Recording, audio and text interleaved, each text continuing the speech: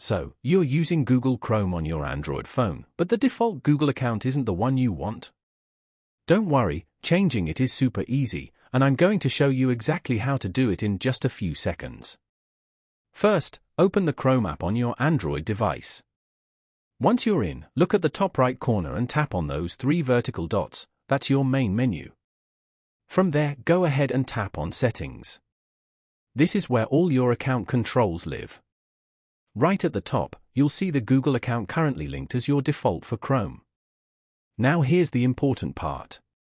Tap on that account, then scroll all the way down until you see that Sign Out option.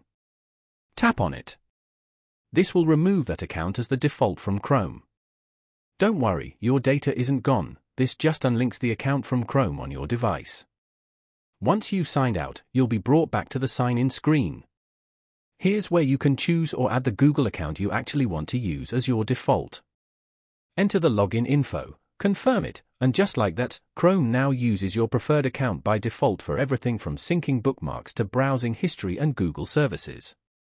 It's a small trick, but one that makes a big difference in how you use Chrome on your phone, especially if you're juggling multiple Gmail accounts. If this helped, don't forget to drop a like, share it with someone who needs to hear this, and subscribe for more Android tips that make your tech life easier.